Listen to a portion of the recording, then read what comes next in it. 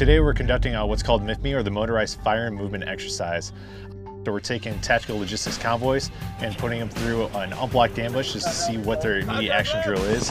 And then we're going to tell them if that drill is effective or not effective. Then the other two stations consist of CMD lanes, the compact metal detector lanes, which is going to play right into that first responder lane, where we have a vehicle Hulk that we tip down its side and we're simulating an IED strike.